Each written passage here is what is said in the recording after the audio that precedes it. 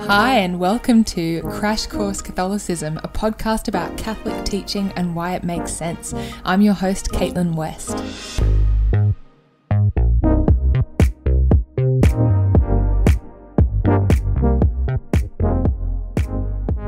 Hey friends, how you doing? Welcome to episode 72. Just had to double check that. 72. This episode is on vocation, how vocation works. So, in today's episode, we're going to answer some questions like, what does it mean to have a vocation? Does everyone have a vocation, or is it just some people? And how can I know what my vocation is? Now, this episode might be helpful for people who are considering the question of vocation for themselves, but it will also hopefully be helpful for people who know someone who is thinking about vocation, or who comes into contact with people who are thinking about vocation, or even for parents. Like if you're a parent who has kids who might be thinking about this topic at some point, then hopefully this will be a helpful episode for you too. So, the first question to begin with is, does everyone have a vocation? And the answer to that question is yes, absolutely everyone has a vocation. So at times, that word vocation has been associated specifically with the call to celibacy. People have thought about it in the sense that, like, you have a vocation if you're called to the priesthood or to the religious life. But if not, then you don't have any particular vocation. But that's actually not what the church teaches. If we think about the word itself, the origin of the word vocation is the Latin word vocare, which means to call, right? To be called by God. Now, absolutely every person in the world is called by God to something. First and foremost, every single person shares a common vocation. We are all called to be with God forever in heaven. We're called to love God and to give ourselves completely to Him. So we refer to this as a call to holiness or to sanctity. So this is from 1 Thessalonians 4:3. For this is the will of God, your sanctification. And that's God's will for everyone. As well as that, God has called all of us not just to get to heaven ourselves, but also to try to help others to get to heaven as well. So Mark 16:15, our Lord tells his disciples, go out to all the world and proclaim the good news to the whole creation. So we refer to this as a call to apostolate or evangelization. So this is the kind of twofold vocation of every single person. And we can summarize that vocation in one single word, which is love. We are called to love God and to love others. Now, within that vocation, each person will have their own specific path, a certain way in which God calls them to grow in holiness and to carry out apostolate in their life. So we might be called to give ourselves to God in one of 4 different ways. Through the priesthood, if you're a man, through the religious life, so as a nun or a sister or a monk or a friar, through lay celibacy, so remaining celibate but not in the context of the religious life, or through marriage. And we refer to those 4 paths as states of life. So everyone is called to love God and love others within a particular state of life. Each of these states is like a means by which we become a gift to God and to others. Now, as well as having a kind of overarching vocation to a certain state of life, God also calls every one of us every single day in little, unique, individual ways. In fact, God is constantly calling us to love Him and to love others throughout the day. So that might be through the work that we do, through our relationships with the people around us, in our prayer, in all of those little sufferings of every day that we offer up. These are all ways that God calls us continually to draw closer to Him. So if we think about this concept of vocation, we can think of it as like climbing a mountain. The pinnacle of the mountain is heaven, and we are all called to get there. We're all climbing that mountain, but everyone has their own path. And as we move along that path up the mountain, every single step that we take matters. Every step is either drawing us towards the peak or away from it. Okay, so those are the 3 senses in which every person has a vocation: a call to holiness, a particular state of life, and then in the kind of everyday ways in which we grow in holiness. Now, how do I know what my particular vocation is. And here I'm speaking specifically about that second way, like the state of life that I am called to. How do I know what God wants of me? Well, the first thing to remember is, as we've said, a vocation is a calling. It's a call from God. It's an invitation that we respond to.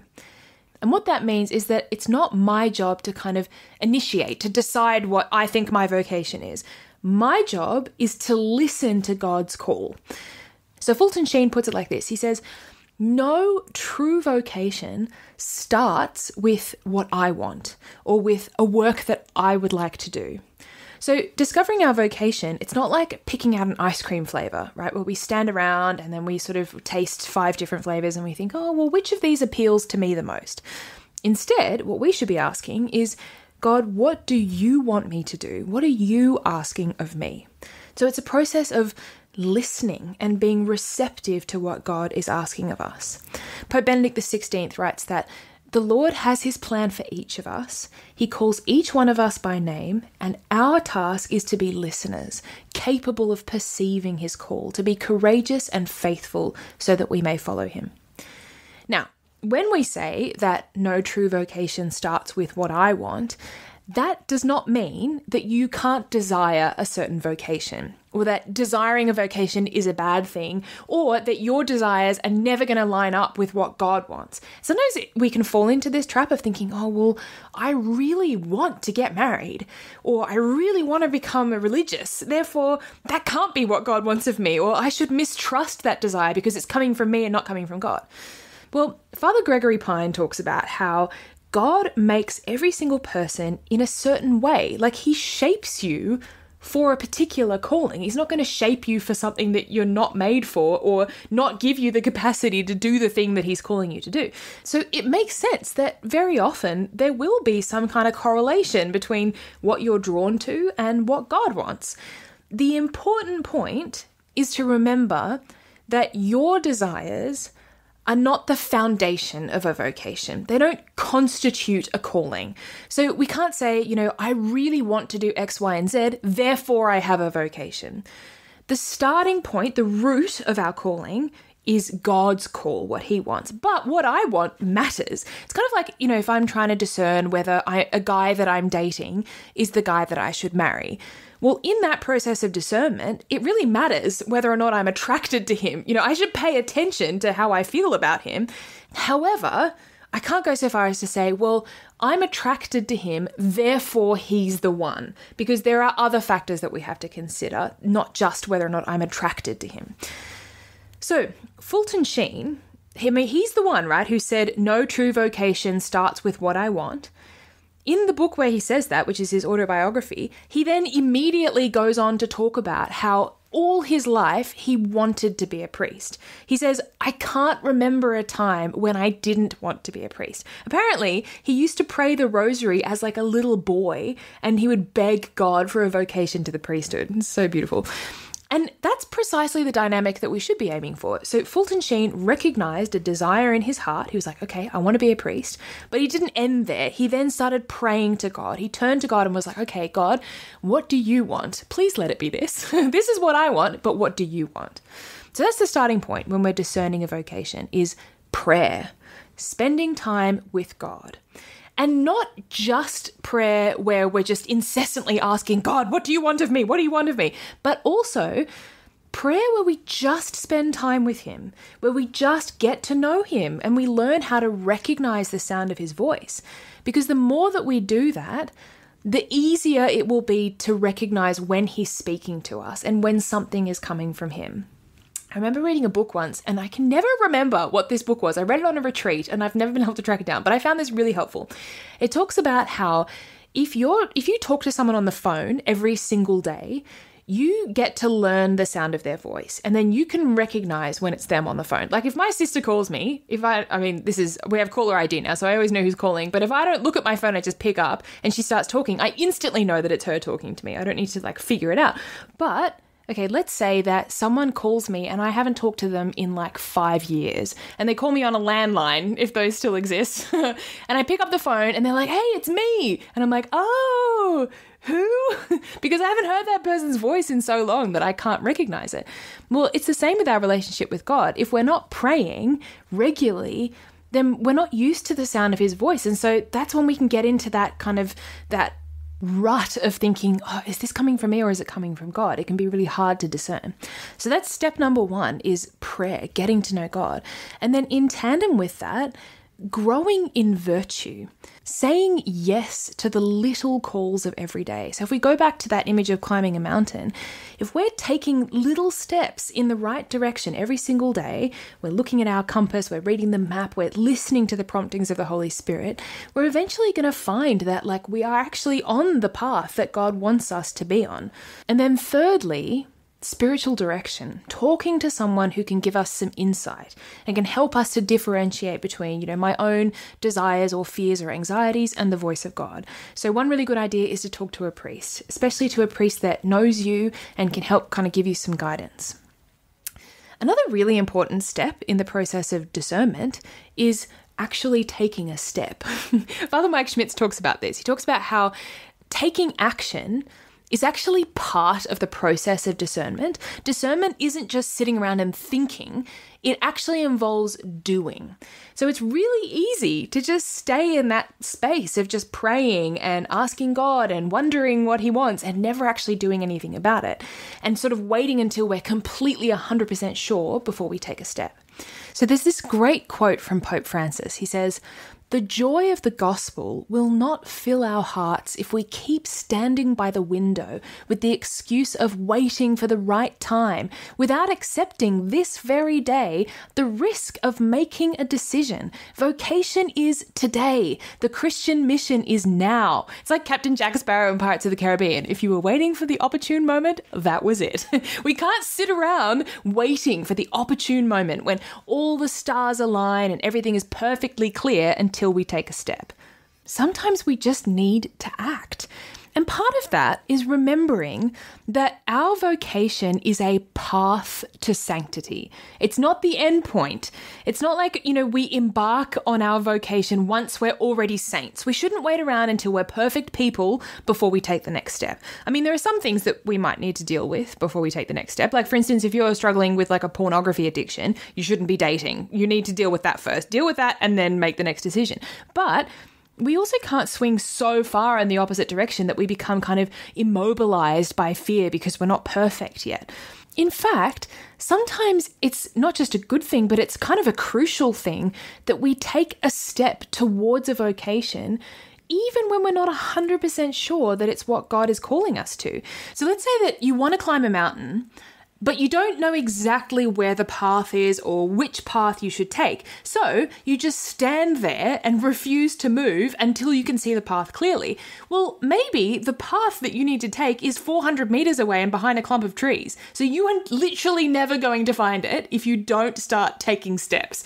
So taking a step in terms of vocation might mean, going to the seminary or dating that person, even if you're not 100% sure that they're the one, or talking to someone and saying, hey, I think this might be what God is calling me to. What's the next step? And the really important thing about taking a step is that that's all you're doing. You are taking a step in a particular direction. You are not locking yourself in. So like you go from 0 to 100, and if you take a step towards a vocation, you can never turn back or sort of reroute. And in fact, that's actually built into the discernment process of like any kind of vocation. It's pretty much impossible to be like, okay, I think that God might be calling me to this thing, and now I'm immediately locked in. That is not how it works. And it's actually 100% okay if you take that first step or that second step or that third step, and then you realize, oh, okay, this is actually not the right thing for me. This isn't what God is calling me to. That's okay. That's not a failure. You have not failed if you discern that God is not calling you to something. That's part of the process of discerning, is taking steps that, okay, they might not lead you exactly where you thought they would lead you, but you're still kind of making progress up that mountain. It's also important that during that process of discernment, we don't sort of sit around and wait for some kind of earth-shattering light bulb moment where God reveals our exact vocation to us. I mean, some people experience it like that. Like, so they have a kind of St. Paul style calling where God knocks you off your feet and reveals your vocation to you. But for most people, we figure out what God wants of us bit by bit, slowly, over time, through saying yes to the little calls from God each day. That's actually just the normal process of discernment. So we shouldn't be concerned if we haven't had some kind of crystal clear, one fell swoop revelation from God. I think one of the reasons why God allows that sort of slow process of discernment is that process itself is one of the ways through which God purifies us and makes us holy and even prepares us for the vocation that he has planned for us.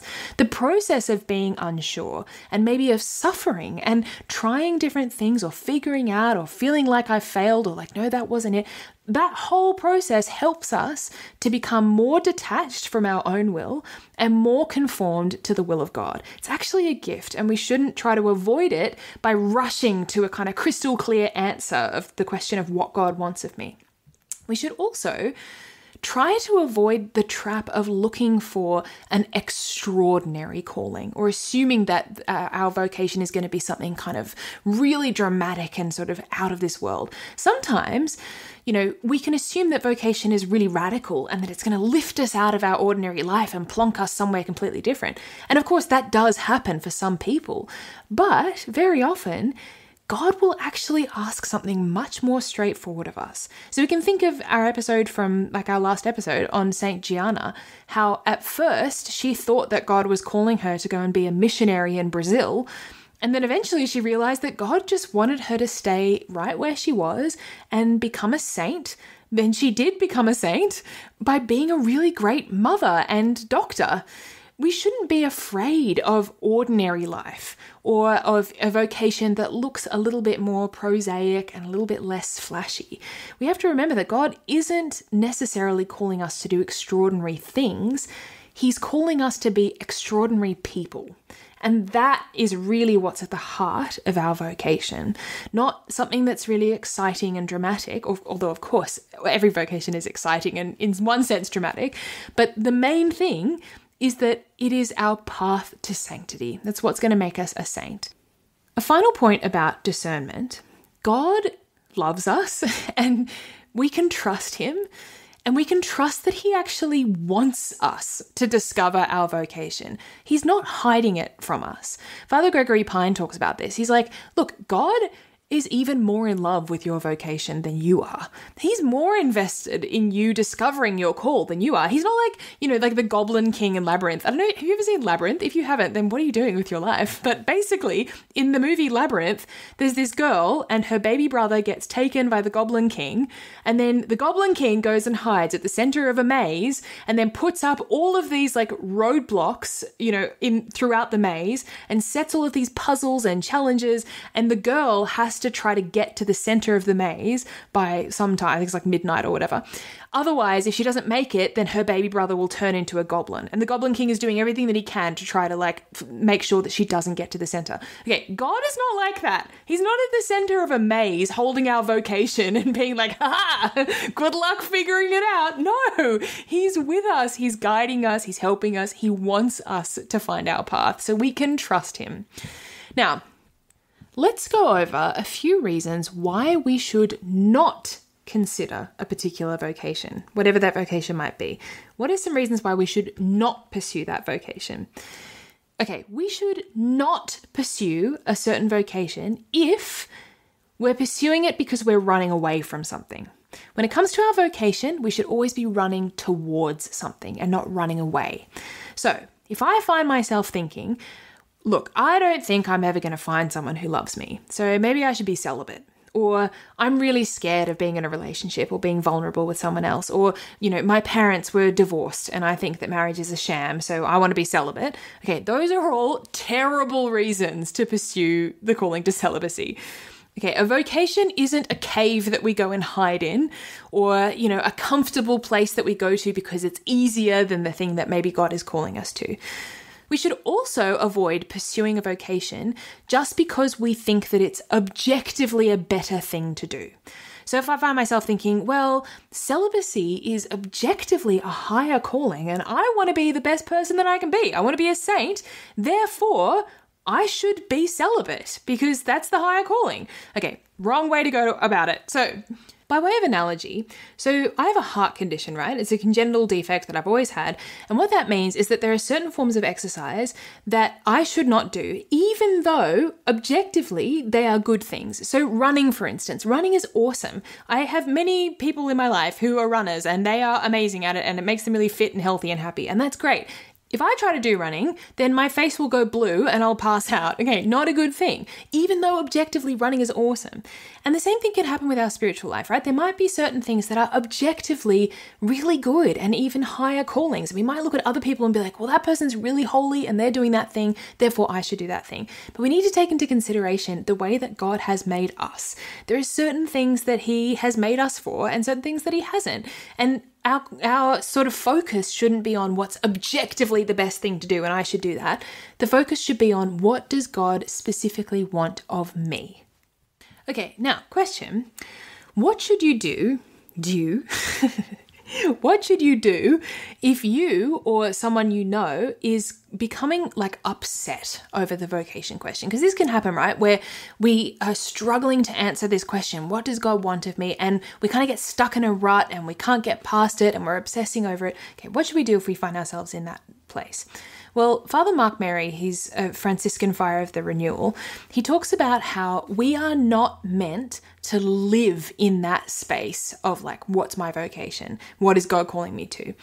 There is a point where constantly obsessing over the question can become unhealthy. So if we find ourselves in that space, there are a couple of things that we can do / bear in mind.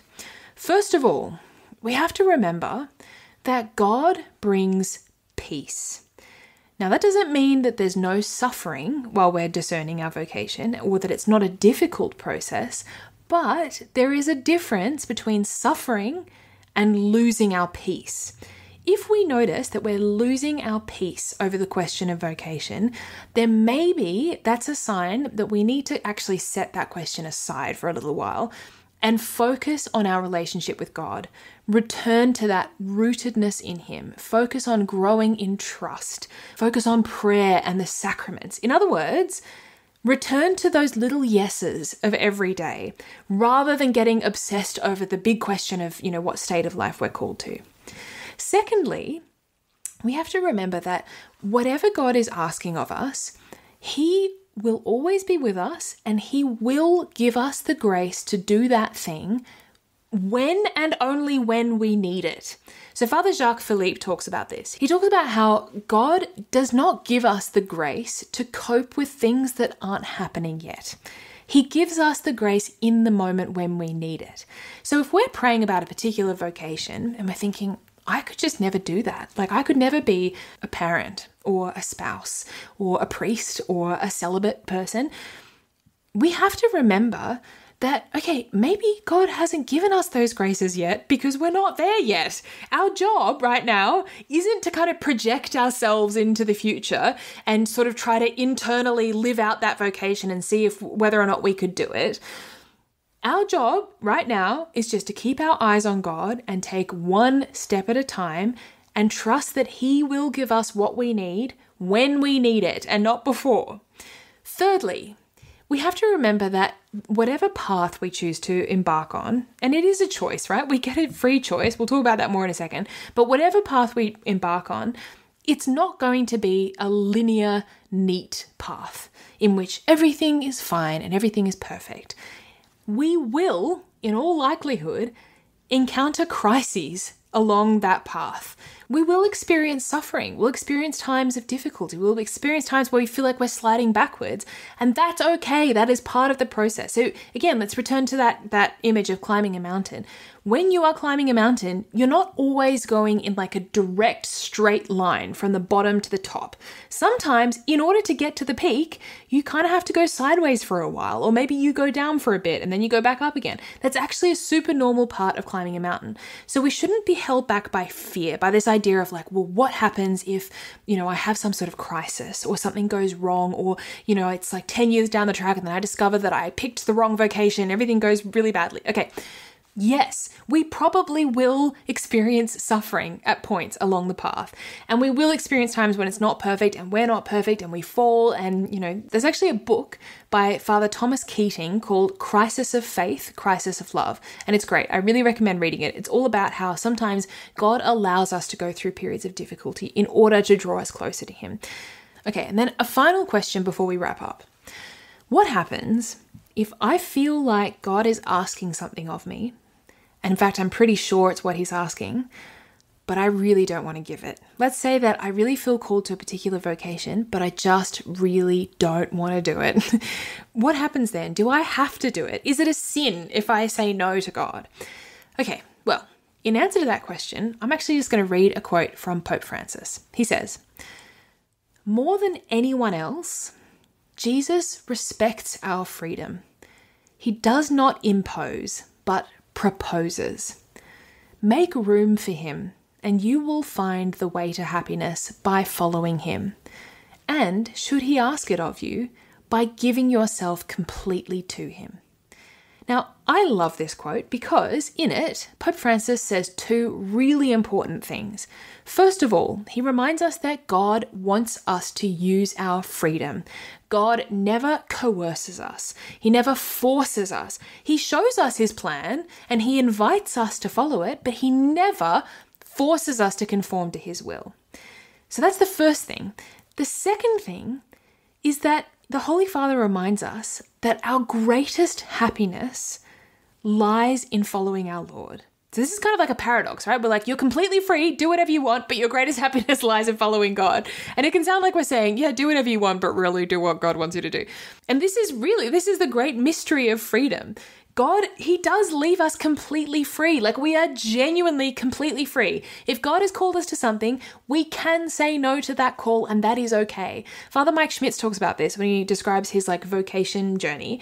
He says that when he felt the call to the priesthood, he felt like our Lord was saying to him, look, this is what I want from you, but whatever you decide to do, I'll be here and I will love you no matter what.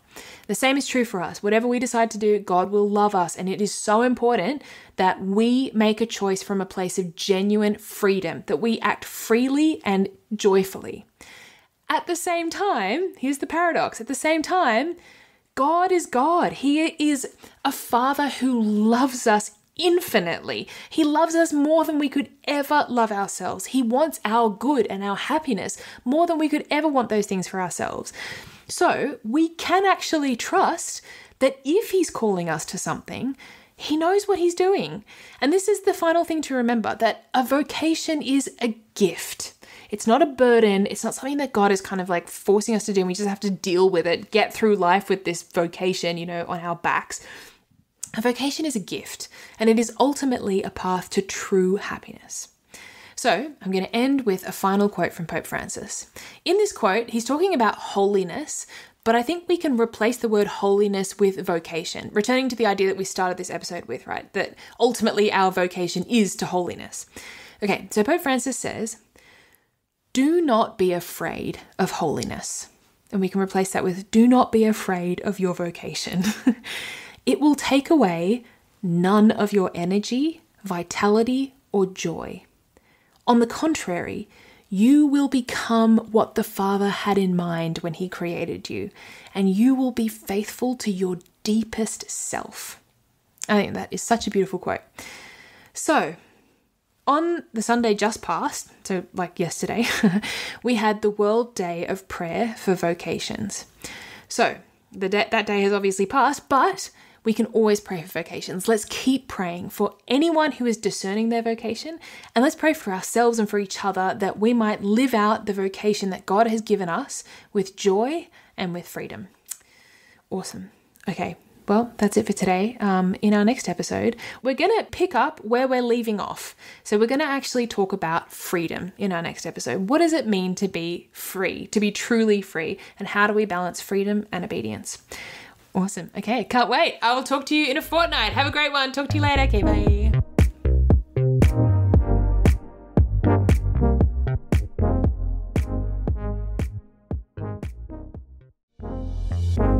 friends, thanks for listening to this episode. If you are enjoying the podcast and you would like to see it continue and reach many more people, then I invite you to consider becoming a supporter on Patreon. There's a link to Patreon in the show notes of this episode.